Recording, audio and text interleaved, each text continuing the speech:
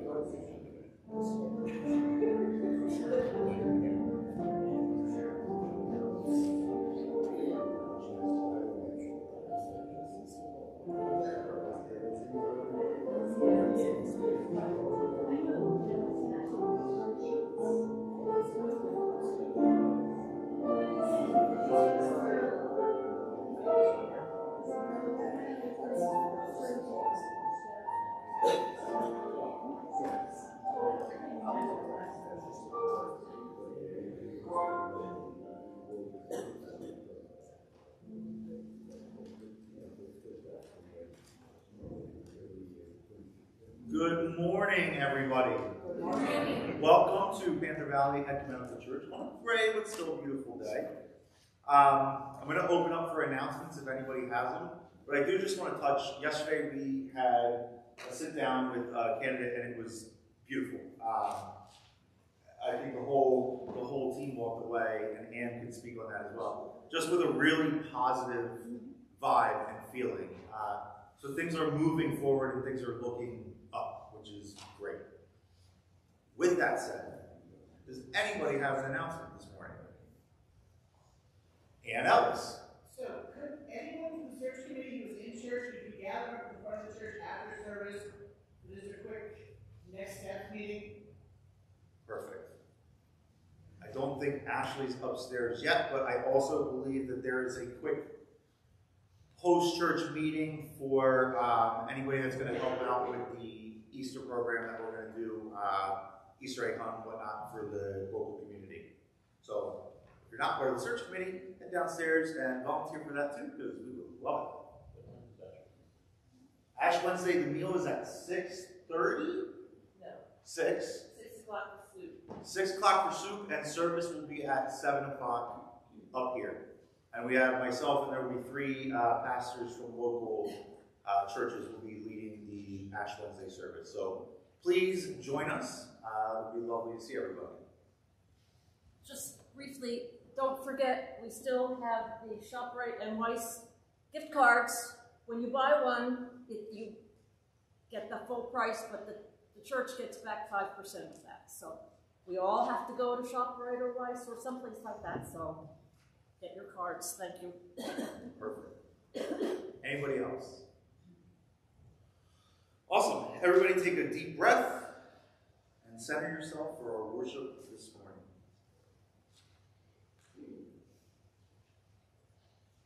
Join me in our call to worship. Seek God, know God, trust God, O people. Sing praise to the Lord who dwells in Zion. Declare God's deeds among the people. Sing praises to the Lord. The needy are remembered and the poor have hope. Sing praises to the Lord who dwells in Zion. Join me. Center us, O God, To worship you this day. Remove our needless armor. Be our stronghold. Grant us song. Give us joyful hearts and ready minds, that we may be open to your grace. Amen. You can stand if you're able and join us in hymn number 73, O Worship the King.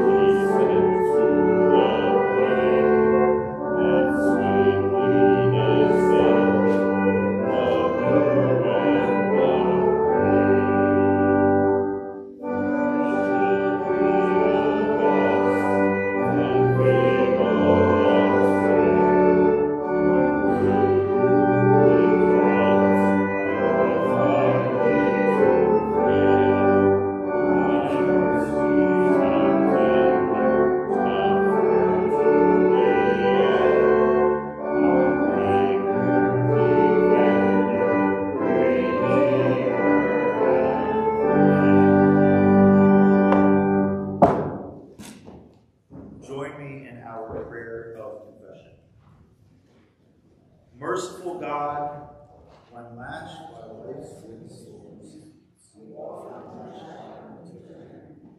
Forgive us when we blame you and you others for our troubles. Teach us to find you in God our storm. Show us the calm center that comes to the world peace. Hear the witness of Scripture. God listens, God helps. Now is the day of salvation. Open our hearts to receive God's goodness. Amen. Good morning. I'll be reading this morning from 1 Samuel 17, verses 1 through 58. Sit back and relax. David and Goliath. Now the Philistines prepared their forces for war and assembled at Socoh in Judah. They pitched camp in the Ephes-Dammim between Socoh and Azekah. Saul and the Israelites assembled and camped in the valley of Elah and drew up their battle line to meet the Philistines. The Philistines occupied one hill and the Israelites the other, with the valley between them. A champion named Goliath, who was from Gath, came out of the Philistine camp. His height was 6 cubits and a span. He had bronze helmet on his head and wore a coat of scale armor of bronze, weighing 5,000 shekels, and his legs he wore bronze greaves, and a bronze javelin slung on his back. His spear shaft was like a weaver's rod, and his iron fork weighed 600 shekels. His shield bearer went ahead of him. Goliath stood and shouted to the ranks of Israel, "Why do you come out and line up in battle? Am I not a Philistine, and are you not the servants of Saul? Choose a man and have him come down to me. If he is able to fight and kill me, we will become your subjects. But if I overcome him and kill him, you will become our subjects and serve us." Then the Philistines said, "This day I defy the armies of Israel. Give me a man and let us fight each other." On hearing the Philistines' word, Saul and all the Israelites were dismayed and terrified. Now David was the son of the Ephraite named Jesse, who was from Bethlehem in Judah. Jesse had 8 sons, and in Saul's time he was very old. Jesse's 3 oldest sons had followed Saul to the war.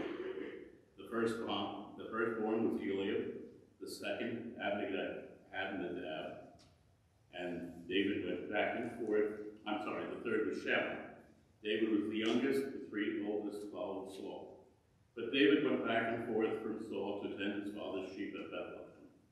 For 40 days the Philistines came forward every morning and evening and took his stand. Now Jesse said to his son David, "Take the ephah of roasted grain and take 10 loaves of bread for your brothers and hurry to their camp.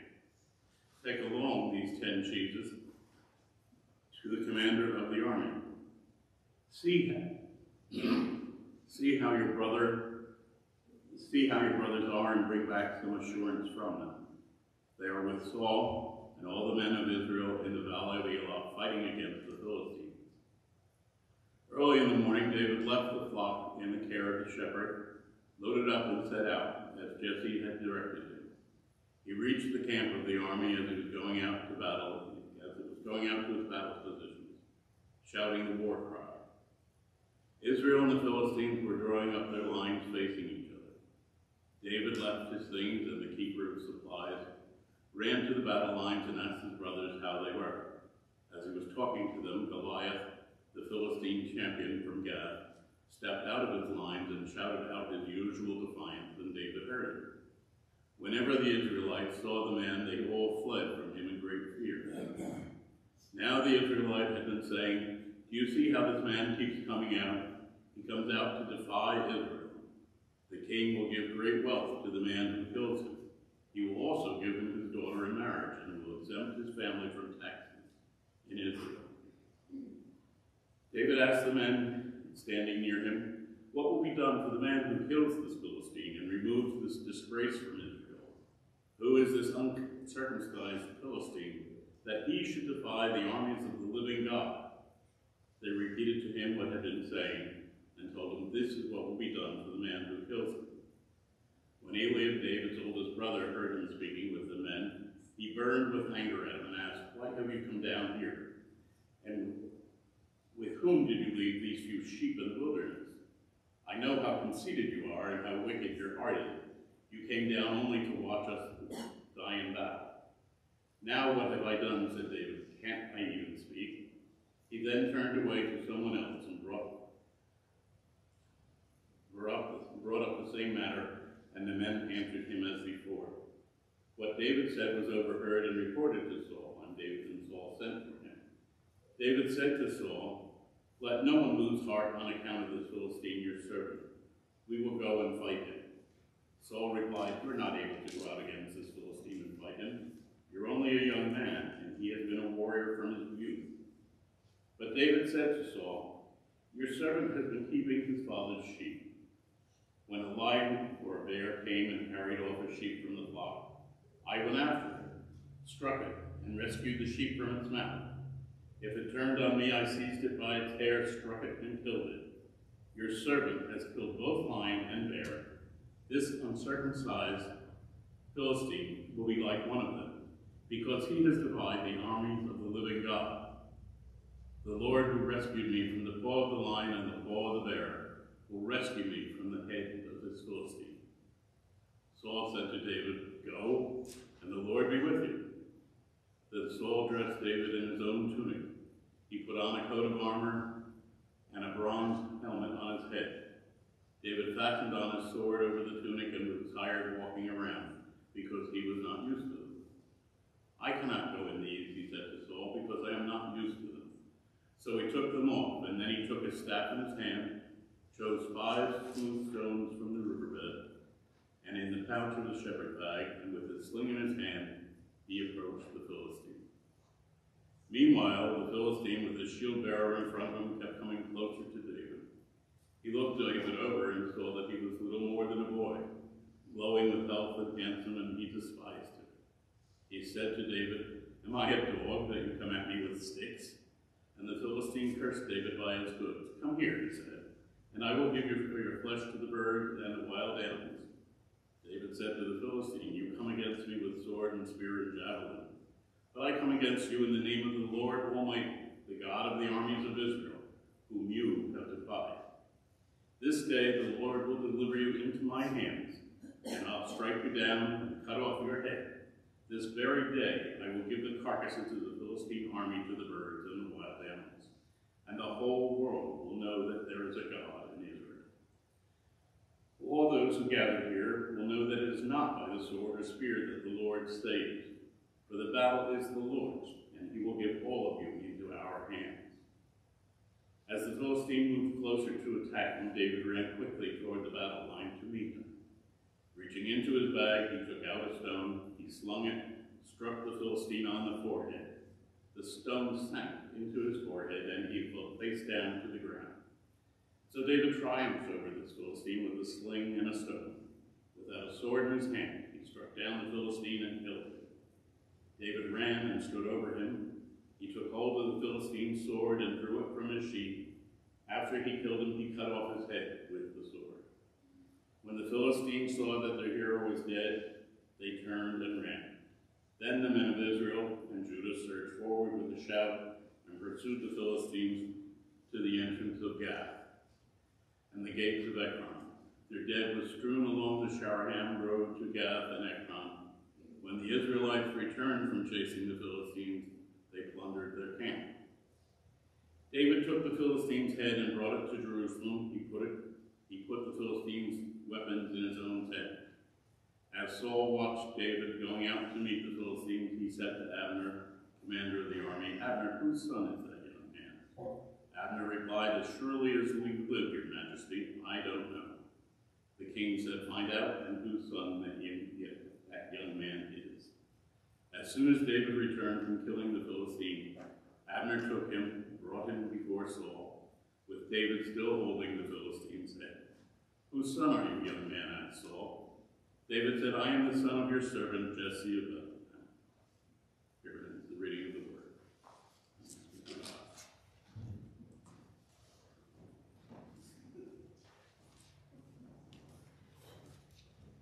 I want to thank Mary. That was a long one today. David versus Goliath. I think we've all heard that story countless times throughout our faith education, upbringing, and lives. It's a biblical underdog story for all the time. Being an avid sports fan that I am, and an observer of almost every major event that goes on, and as Sarah would attest, a lot of the unmajor sporting events that happen, I hear the phrase all the time. When the little guy plays the big bad guy. USA versus the Big Red Machine in hockey back in 1980 is probably the most famous David versus Goliath story. Collegiate kids from the States going toe-to-toe with the biggest and baddest hockey team the world had ever seen for Olympic glory. Facing off after getting bludgeoned by the Soviets weeks prior, the American kids came out on top and slayed the giant. Or how about when lowly Appalachian State went to the Big House in Michigan to do battle on a Saturday back in 2003. Michigan football was the cream of the crop and ranked number 5 in the country at the time. And App State was just a lowly Division I 2AA school, which is virtually the minor leagues of college football. App State won the game after being paid $400,000 by Michigan to travel there for a butt kicking. Faith in themselves and not their public perception sent the Mountaineers to victory. They too slayed a giant. These are underdog stories through and through, celebrated and referenced anytime a team lesser than is starting to look like they have a chance against a vaunted opponent. This all comes and stems directly from our passage today. David versus Goliath has been weaved into our lexicon over the years in reference to the greatest underdog story ever told. And we talked about it last week. We see these 40 days, that special biblical number, come into play again tonight. 1 Samuel 17:16 says, "For 40 days Goliath and the Philistines would stand up and insult the Israelite army every morning and every evening." For 40 days Goliath taunted the Israelites, and Saul was afraid to send someone to fight him. Who wouldn't be afraid of a man 9 feet tall, cloaked in 125 pounds of armor? More armor than what most of those Israelites probably weighed. I get it, but this is where faith comes into play. Saul, leader of the Israelite army, lost his faith in God. And in turn, it made him lose his faith in himself and the men that he led. They lost their faith in him and themselves, and nobody would volunteer for this doomed battle in front of them. They feared death, they feared slavery, and it was too much for anyone to pick up a sword and do battle. So taunted they were for 40 days and 40 nights. We've all been taunted in our times on earth, both in our faith and our physical selves. I think of those with cancers or degenerative illnesses, and the taunting must feel never-ending and like such a burden. Yet we see countless times those around us that face it head-on, pick up a sword and do battle with an evil thing. It's a battle that is scary and a battle that is not won nearly often enough. If those real-life Davids battling that can find it in them, then we too can search and find our faith and place it where it is needed. Sometimes we have a hard time as people figuring out where to place our faith, but we obviously have been told time and time again where we should place it. Hebrews 11:6 says, "And without faith it is impossible to please God, because anyone who comes to him must believe that he exists and that he rewards those who earnestly seek him." John 6:35 says, "Jesus said to them, I am the bread of life. Whoever comes to me shall not hunger, and whoever believes in me shall never thirst." 1 Corinthians 2 verse 5 says, "I did this so that your faith might not depend on the wisdom of people, but on the power of God." It is faith that led David to fight for his people when not a single other person would. And David wasn't the ideal candidate to take up this fight. He wasn't even a soldier. He was sent there to feed the soldiers. God shows us time and time again, though, that sometimes the right person for the job is not the one we expect. Jonah escaped the sea beast to save the people of Nineveh after attempting to flee, but God still used him. Esther was orphaned, adopted, and one day would eventually become queen and save Israel. David was not as ordinary as these folks. He had secretly, not so secretly, been anointed king in waiting, of course. Saul had fallen out of favor with God during this. And we learned that in chapter 15 of Samuel a little bit earlier. 1 Samuel 15, 10, and 11. "Then the word of the Lord came to Samuel. I regret that I have made Saul king, because he has turned away from me and has not carried out my instructions." He lost his faith in God. This is not to David's knowledge yet, but Samuel would eventually be sent by God to David's father and be shown David as that new king, which makes this moment in David's life all so much more important and special. He shows his courage. He shows his faith. Goliath was the alpha male of all alpha males. David was just a boy. Was even called that by Saul in verse 42. He looked David over and saw that he was little more than a boy. David had no experience in combat. Wearing the armor made it virtually impossible for him to move, and as a tender of sheep, he was used to protecting a flock. David, as a young man, had to deal with bears and lions by himself, and not with those handy tools that we have today when animals come to our farms. David wasn't stronger than his animals, but he was shaped to focus on God. The wildlife and changing seasons of these animals and landscapes surrounding Bethlehem instilled a deep sense of reliance on God and his faith for protection. Verses 34 through 37 of today's script. David said to Saul, "Your servant has been keeping his father's sheep. When a lion or a bear came and carried off a sheep from the flock, I went after it. I struck it and rescued the sheep from its mouth. When it turned on me, I seized it by its hair, struck it, and killed it. Your servant has killed both the lion and the bear. This Philistine will be like one of them, because he has defied the armies of the living God.